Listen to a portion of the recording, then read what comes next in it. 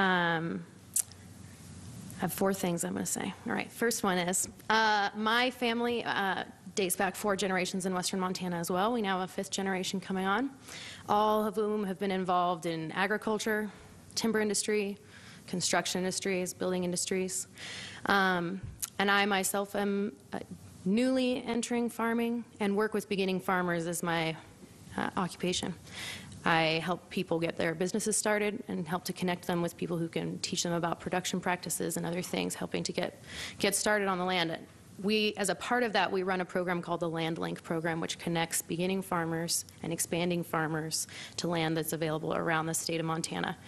And just in the past, when we've only been operating in western Montana, we've had 80 people looking for land to either expand or begin their operations. So I think that there's a real testament, it's been said before, that agriculture, there's still an appetite for people to get into agriculture, and that really is where the drive for these regulations came from, to a large extent.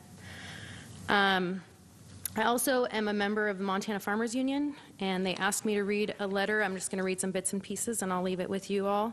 Montana Farmers Union is a statewide agricultural advocacy organization with members in every Montana county, including Missoula County. And their president, Alan Merrill, wrote to say that throughout their 100-year history, they have advocated for strong protections of agricultural land as the underlying tenet of their policy and existence as an organization. Most evident in their advocacy during the Montana legislative sessions over the past 3 years when these regulations have been targeted.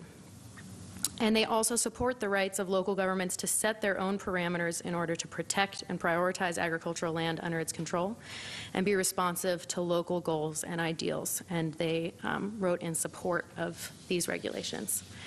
I also wanted to share a letter from the Western Montana Growers Cooperative, which represents 55 farms in western Montana,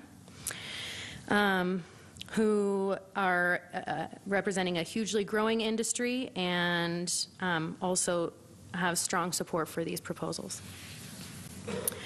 And fourth, I guess I just want to close by just saying that, you know, over the past maybe 10 years, we've been working on this issue, and you know, I know one of the things that I've heard from the Board of County Commissioners over the years is asking for a toolbox, and this set of regulations to me represents a toolbox. And I think that from the highly, you know, we've heard a lot of concerns and a lot of fear, and we've also heard a lot of very strong statements that in other places this has worked really well, and we're not going to know until we get something on the books how it's going to work out here.